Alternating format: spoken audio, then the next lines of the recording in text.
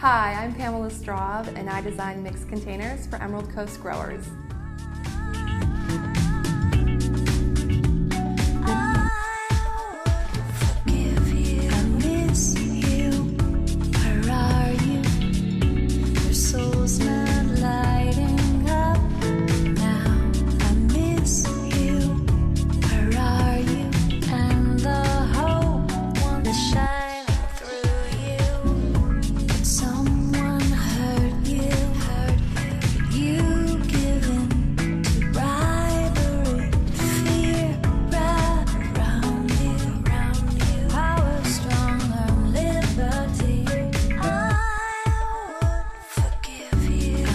Designing containers, for me in particular, is very intuitive. It's a difficult thing to sort of break down and give you an exact science or an exact equation. But the way to do it is to surround yourself with the plant material, or just be around plants that you like.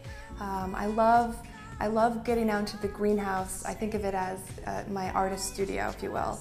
And I get out there and I let a particular flower inspire me, whether it's the shape of the flower or the color or its relationship to another plant next to it, and I let that inspire me.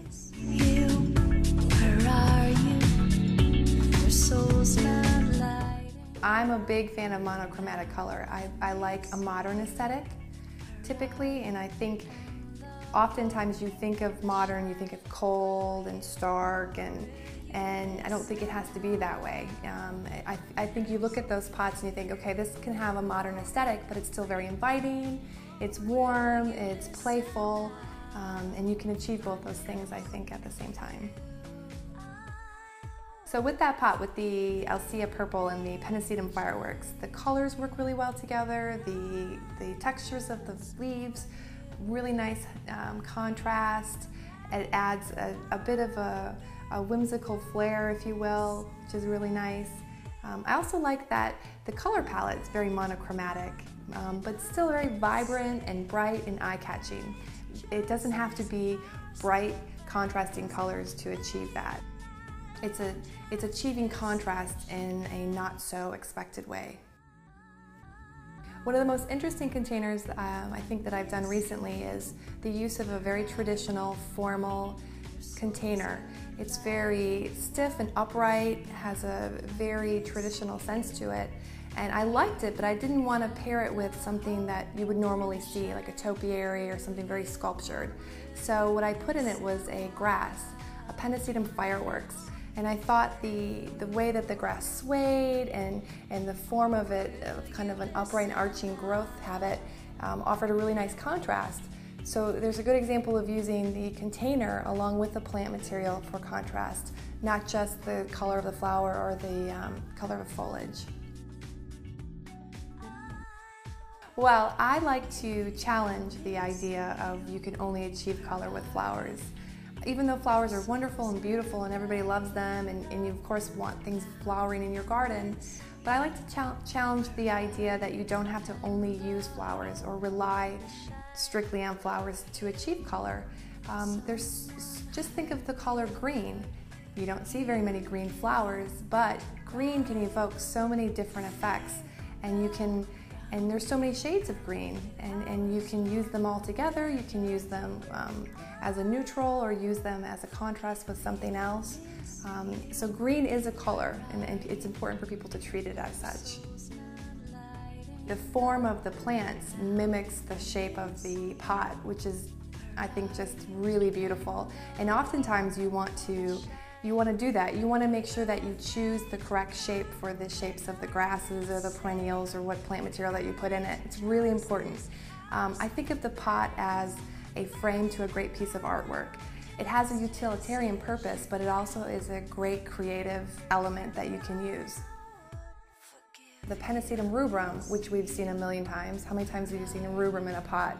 So I paired it with the Sedum vera Jameson, which is so interesting because the Pennisetum almost mimics the way the sedum grows, which you wouldn't think it does because they're so different. But it's the same color palette, even the pot's the same color. But all together they have just a beautiful effect. There are generally two color families. There's the cool color family and a warm color family. And generally when you're thinking about warm colors, you think reds, oranges, and yellows, and cool, blues, greens, purples. But there are warm and cool versions of all color.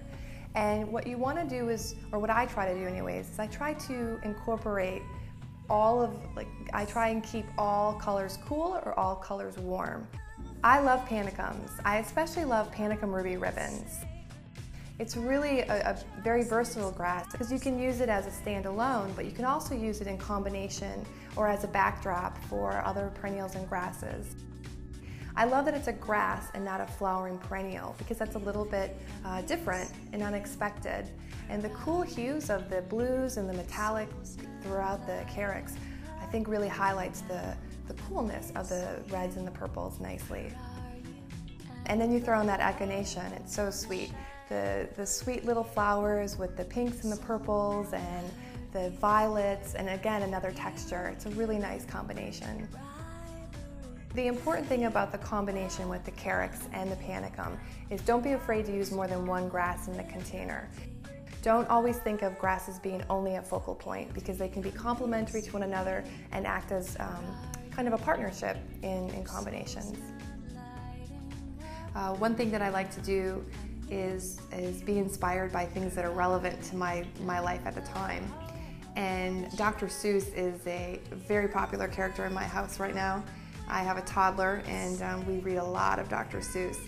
And one thing that I've noticed in my gardening and my garden design in particular, there's a lot of Dr. Seuss type elements in it. It's very whimsical, playful, and you start looking at plant material and a lot of the newer varieties and they have that Dr. Seuss quality. And I think it's important for people to derive inspiration from other places other than just the plant material.